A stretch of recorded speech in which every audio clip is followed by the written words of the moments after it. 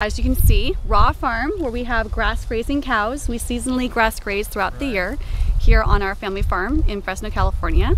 And our cows give us beautiful, healthy, nutrient-dense raw milk that we never change or process, so we never pasteurize it.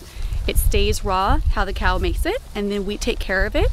We make it into crafted artisanal foods. So we have raw kefir, raw butter, raw cream, raw milk, and raw cheese.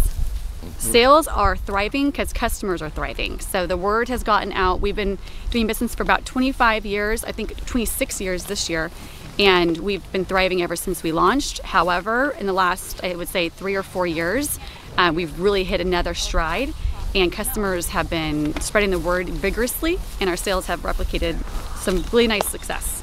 The new bird flu, I could say, worry, we were very proactive. So all of our results have been negative. We have those results on our website for anyone to see them just scripted right where they were, copy and paste from the veterinarian themselves. All I know is these cows make delicious raw milk that has been proven safe and tested for bird flu. Humans have been thriving off of drinking raw milk since the beginning of humankind when they realized a cow was a wonderful source for nutrition. So we are proud to be the nation's largest raw milk supplier for raw dairy products, but here in California we are the largest raw milk dairy as well. We take that job very seriously. However, I believe strongly that there's a growing amount of dairies that are going back to being raw.